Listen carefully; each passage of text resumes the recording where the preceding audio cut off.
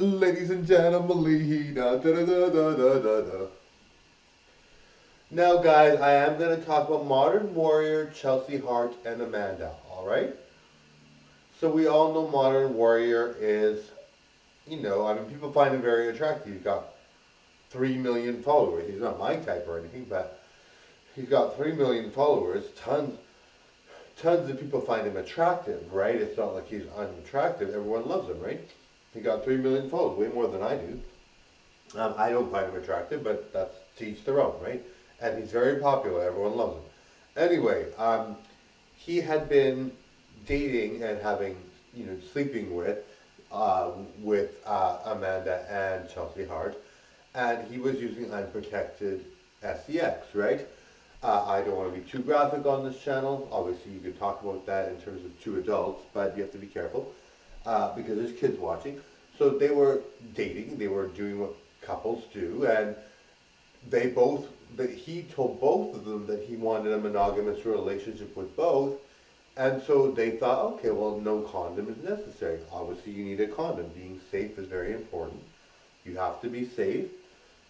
If you are ever going to have any kind of intercourse with someone new, be safe unless you know for sure. But even still, he told them he was monogamous, so they both thought that he was fine and that he was not going to risk any STDs, but he lied, right? So even when you're in a relationship, you can be in a relationship for years and years and years. I would still use condoms. I know it seems like, why would you? People cheat after 20 years of marriage, right? You know what I mean?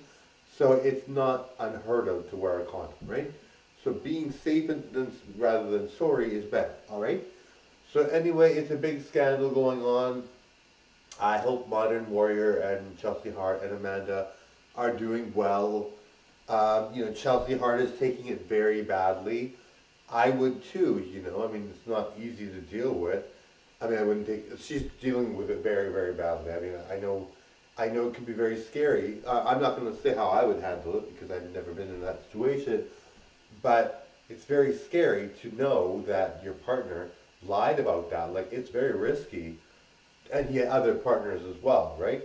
So who knows what can happen, right, with STDs or whatever, right? And AIDS, right? So you want to make sure you're safe. Anyway, totally, well, obviously this show is a little more serious. Thank you for watching. Bye now. Bye, guys.